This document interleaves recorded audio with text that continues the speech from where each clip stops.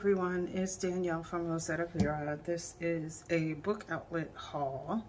I had placed another order in January because they were having a couple of sales back to back. So I picked up primarily, I think I've just picked up coloring books and maybe one book about doodling. But I will put that book outlet referral code in the description box. Again, if anybody's interested in getting like a discount for using my referral code, they can do so. But other than that, let's get into the books that I picked up. So the first thing I picked up is Calming Coloring Patterns. Look at me. Patterns. That's what it is. And these are just different kind of patterns to color in. The book is a little dingy, but Book Outlet, they do what they call closeout books and clearance books. So some of the books may have a little bit of beat up to them. This is just a book of different patterns to draw.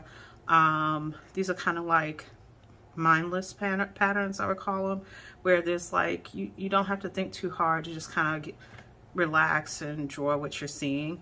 I know when I looked at this yesterday, because the box came yesterday, I wasn't sure about some of the patterns. So as I'm flipping through now, I do see some things that I like. So I think I need to take the time to actually walk through these to see what I like and what I don't like in these books. I may photocopy the pages that I'm interested in and then pass these on if I find that I don't like a lot of the pages. So that is the first one. I think I have 3 books like this that are calming coloring patterns. So the next one is called Calming Coloring Flower Patterns. And again, these are by Graham Leslie McCallum. So again, these are just different patterns for you to color. This is more floral themed. There's some paisley there. I may do a flip through of these books. I'm still trying to make time to do a flip through of my books from my last book outlet haul. So I may try to do those, and maybe I'll post those in a couple of weeks after I finish some of the other videos I'm doing. So those are all floral patterns, and there's 80 patterns in the book. I'll say offhand, one of the things I don't like about these books is the spine, because it's not a spine that lays down flat, which means like you kind of have to crack the spine in order to get into some of those nooks and crannies there. That's kind of annoying, but yeah, that would probably be the thing. That's my first criticism of the book.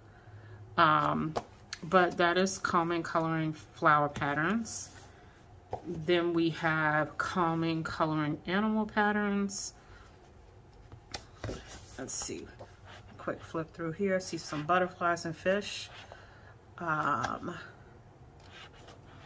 More fish. What is it with fish in coloring books?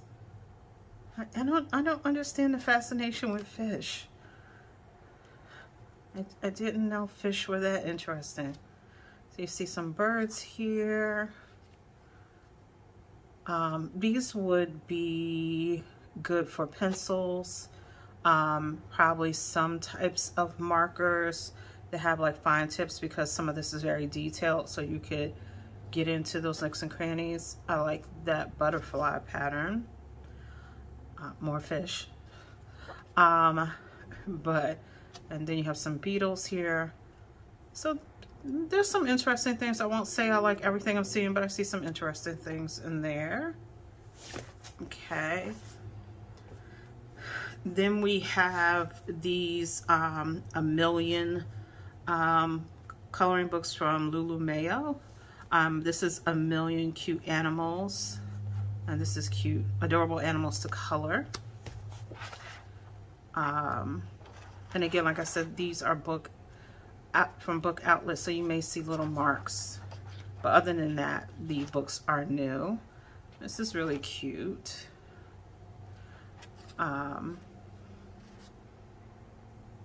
So unlike the other books, these aren't patterns. You'll actually see pictures to color in. It has the same problem with the spine, where the spines don't lay flat. So that can be a little bit of a pain.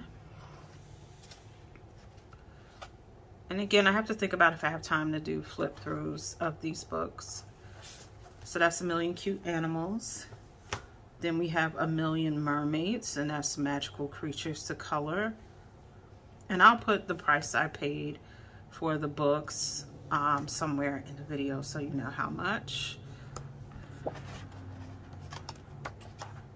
Again,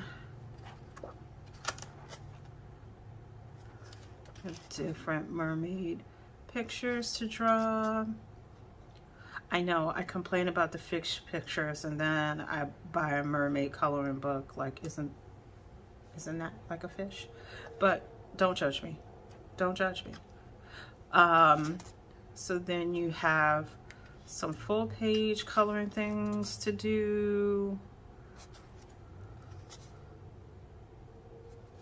So there you go for Cute Mermaids, A Million Mermaids. Then we have A Million Cats, Fabulous Felines to color. And again, these are all by Lulu Mayo. So we have cats laying in the tree. I really like the illustration style in these. I like how it's kind of loose and graphic.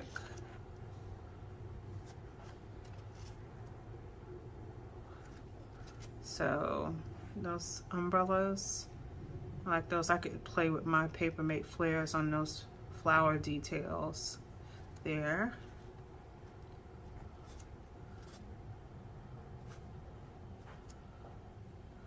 And there are other books in this series, the Million one. I think there was like A Million Sloths. I'm not into sloths, so I didn't buy that. And a couple of other ones. But I picked up the ones that were interesting to me. So those books I just showed you were adult coloring books. Before I get into this one, I'll show you the last adult coloring book. So this is Wonders of Creation. So I'm not sure who this is by. I don't see a name. But fish. Okay. I picked this up because I kind of did a preview and I liked some of the detail in the pictures. There's some kind of mandala style here too. I'm not really into that, but the pictures that don't have the mandala styling, I do like.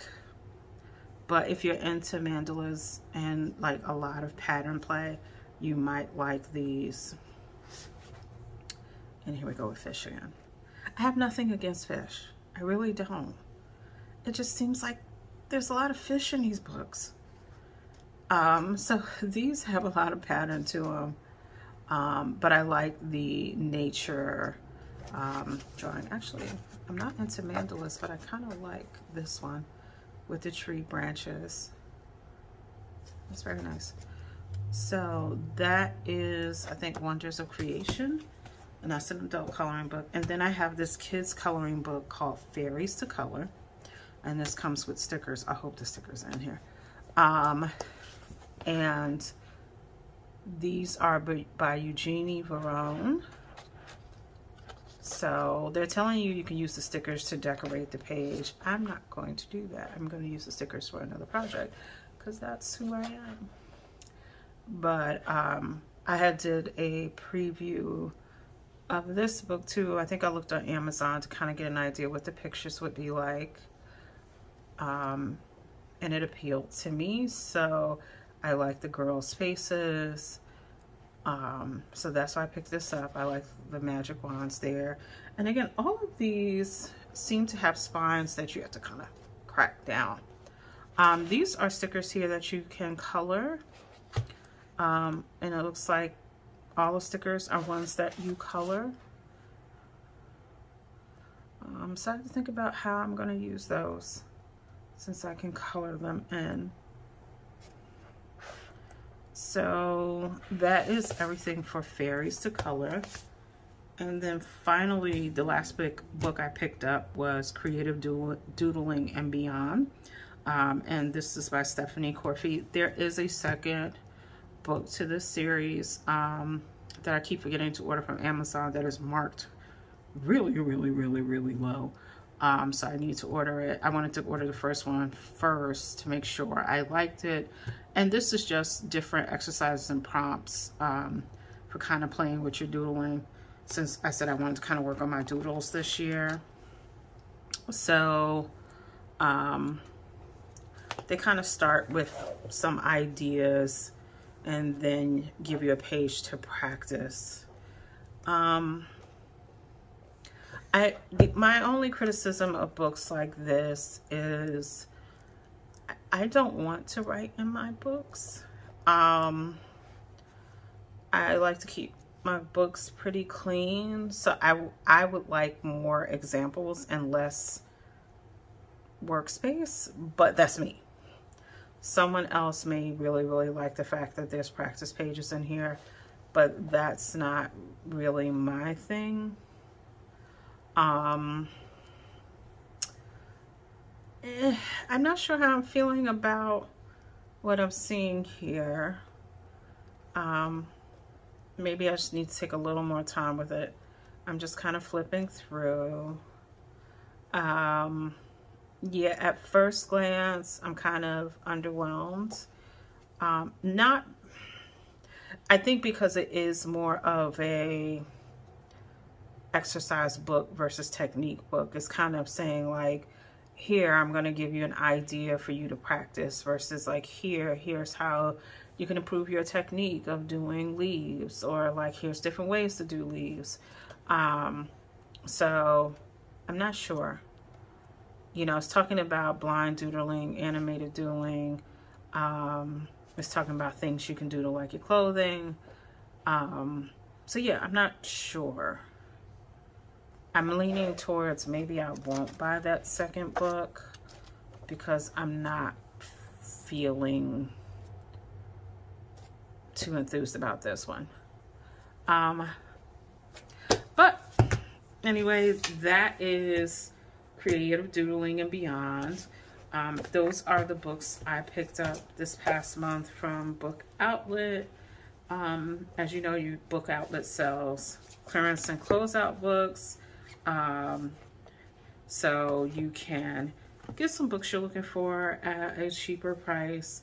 There may be some little, you know, dips and dabs there, a little dingy cover or something like that. But for the most part, the books are, you know, the books are brand new. They just may have come from a closeout or clearance. The other times I've ordered from Book Outlet, my books have looked crisp and pristine. This is the first time where I can tell like they're kind of like closeout books. If you're looking for ways to save money on books, Book Outlet is one way. Another way is when you're shopping Amazon to look at other prices. Like they'll say like, see other prices for this book, and you'll see where there's used, or you'll see used books, and they have grades. They'll have some that are like brand new, but closeout. It might be barely used. So that's another way to find some books marked down cheaper. I do that too. So that's it. I'm rambling. So I guess that means it's time to wrap up this video. That's it for my January haul from Book Outlet. As always, thank you for stopping by and spending time with me. Please like, comment, and subscribe. And I will see you in the next video. Bye.